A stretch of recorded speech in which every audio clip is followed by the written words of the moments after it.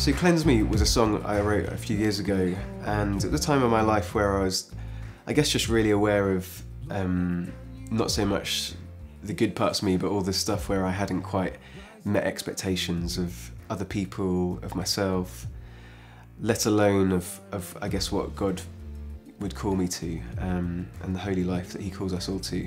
Relating to Psalm 51, one of David's, where he says, "Cleanse me from my sin, I know my transgressions, my sin is ever before me." And as I explored that more, I realised that's not the end. Actually, the main point of this whole story, of God's story, is that he's the one who cleanses us. He's the one who wipes the slate clean, that sets us free, that makes us whole.